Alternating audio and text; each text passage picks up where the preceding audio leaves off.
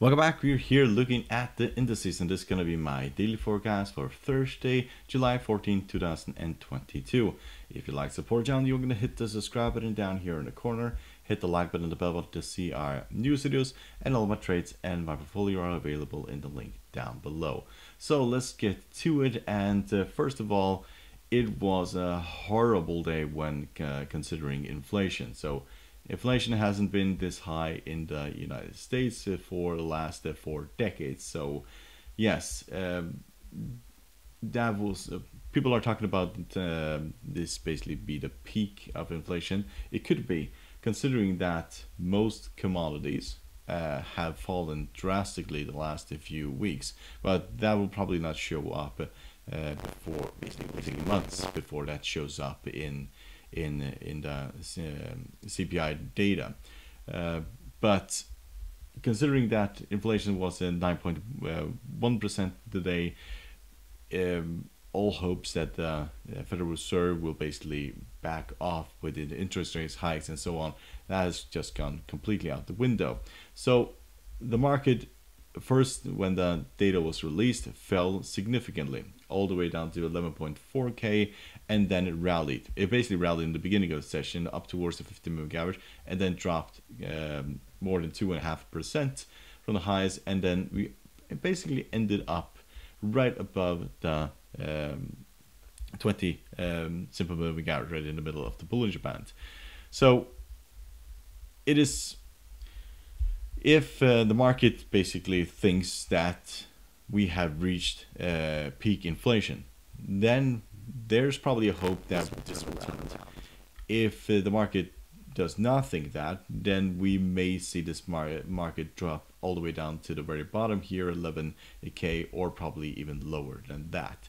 We are at an area, if you look at the weekly chart, just above the 200 moving average, and that is significant because if you go back into basically the historical data for the Nasdaq, we can see every time we get close to the 200 moving average, it tends to rally. So we can go all the way back towards 2010. This has been the case.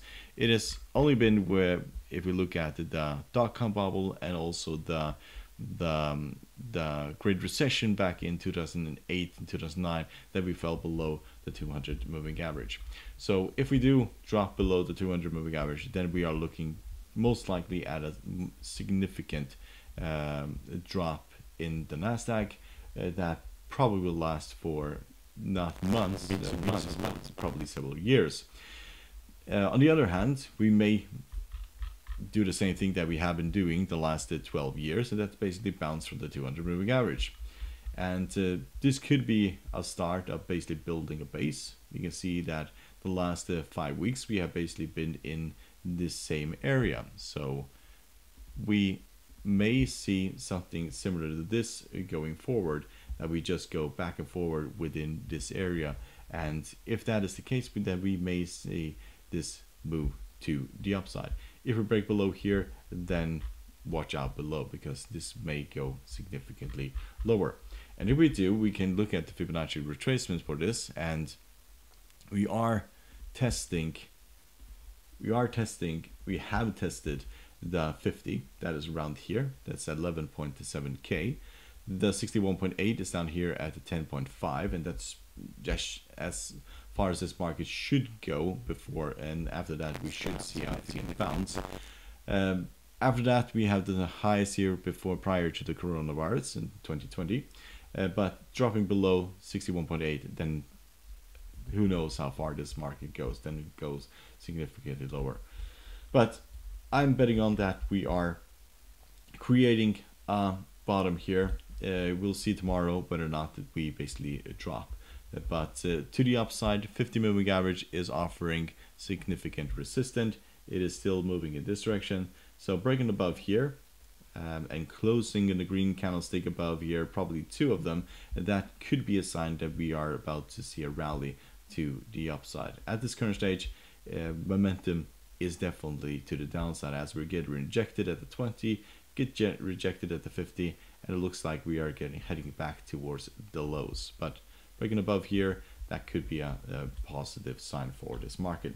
MACD at the moment is bullish, stochastic is bearish, and is kind of slowly turning around, and the RSI. So technical indicators not very helpful at this current stage. So let's look at the S&P 500. Very similar here. We can see that after hours it is dropping further, but it has done this the entire day. It's been gone back and forward, and a lot of volatility. So day traders have been having a field day today trading these indices. S&P 500 looks a little bit more bearish as it's dropped below the 20 simple moving average. Technical indicators, we can also see that the stochastic is very bearish, so is the RSI, and the MACD is turning around. So momentum at this current stage is to the downside.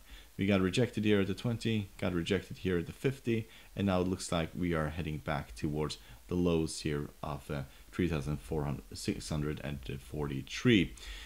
However, if we turn around here, 50 moving average is what we need to break above, and breaking above that, then we may go and test this area here, which is roughly around 4,180, and after that the 200 moving average. But breaking above the 4,000 level, that kind of is a sign that we may see this market turn around. Markets are forward looking. It's 9 months into the future, basically what we're looking at, and 9 months from now, are we talking about inflation at the same level that we are now? Probably, or probably not. But this market will turn around sooner or later. It will not continue dropping forever. But if we look at Fibonacci retracements for the S&P 500, we can see that we have the 38.2 here of 3,825. We have broken below that. Then we have the 50 here at 3,516, and then the 61.8 at the 3,206.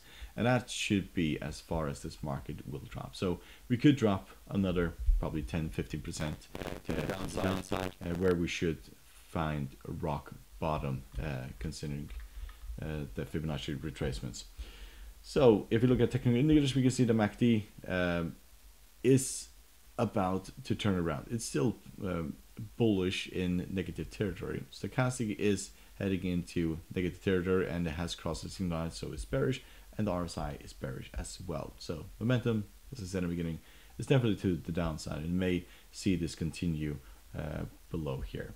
So let's look at the Dow Jones, and Dow Jones also here is very negative. We have dropped, first of all, we tested 20 simple moving average, got rejected, tested almost a 50 moving average and have been rejected yet again.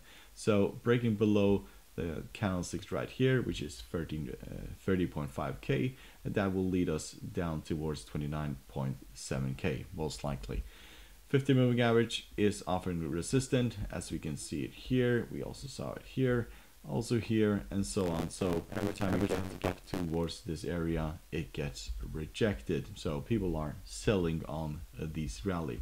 We're breaking above the 50 moving average, then we have this area right here that we need to break through. So roughly 32.4k up towards 32.9k. Breaking above that, then that leads to the 200 moving average, which will most likely be moving this direction at this point.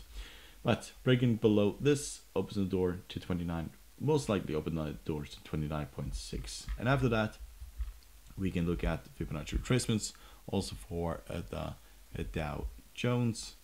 And we can see that the 50 is all the way down here at 27.5k. 61.8 is down here at 25.3k. So Dow Jones has a long way to go before it hits the bottom here at the retracement. But we're at 32.2k at the Fibonacci retracements, which is at 29.7. So this could also be the bottom of the market, but we'll see. If you look at technical indicators, we can see the MACD is still bullish in negative territory, but it is turning around. Stochastic is bearish, and the RSI is bearish as well. So momentum is definitely to the downside at this current stage. So European markets, they have also been all over the place at this current stage. We have a double bottom here. Question is whether or not we break below that. Europe has a massive energy crisis at this current stage, and that is not a short-term solution, but probably the best thing that will come out of this crisis is that Europe will go to invest in other technologies and will be much more independent going forward. But there's going to be many cold winters probably the next few years before we get to that point. So we have the bottom here, and we have also the top here. So we kind of, I'd probably write this in a square rectangle. So the highs and the low, we are the highs here and the lows here, and at the moment we are basically at the lows. So if we have a rally, then we may go towards the 50 moving average. That is at 13.5k, and after that towards the highs. And it's not until we basically break 14.8 and above the 50 and the 200 moving average that we may see this market turn around. If we look at the technical indicators, we can see the MACD is bullish, stochastic is bearish, and the RSI is bearish as well, and there's a lot of room to the downside. So Japanese Nikkei, also here we are in a fairly tight range. The highs here are roughly 28.3k and the lows here are 25.5k.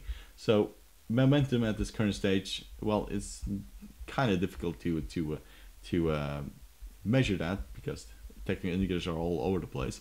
MACD is kind of flat at this point. Stochastic is about to cross the signal line to the upside, indicating bullish, and the RSI is flat. What we can say is that the 50 moving average has offered resistance. We are at the moment trading below that. 20 simple moving average is right here as well, but getting towards this point we have seen several that we have bounced, and getting to this point we have been rejected. So probably strategy here is just to focus on the extremes to the upside or the downside. Seeing weakness here, then people are most likely selling. Seeing strength down here, then people are most likely buying. So let's look at the VIX, and VIX, well, has also been all over the place. We went all the way up to 28.7 in the VIX, and then got absolutely hammered. So at this current stage, momentum is to the downside, and that is a positive for these indices, as there's a negative correlation between the VIX and indices and stocks as well. So when volatility drops, or fear basically drops in the market, then people are getting more bullish. And at this moment, VIX is basically showing that momentum is to the downside. MACD is bearish, stochastic is bearish as well, just crossing the signal line, and RSI is bearish as well, and there's quite a lot of room to the downside. However, the VIX will most likely find massive amount of support down here at the 200 moving average. We may drop towards roughly 24.7 and then find significant support there and going higher. To the upside, we have this kind of triple top here, which we need to break above in order to go higher. So at this current stage, momentum is to the downside, but it will probably last for 1 or 2 days, and then this should be going higher. So let's look at the US 10-year, and as you can see, also here we rallied to the upside to the 20 simple moving average and got rejected quite heavily. At this current stage, we are trading at 2.9, and we have a bottom here of roughly, give or take, 2.7 around this area. 2.6, 2.7 is where we should find major support.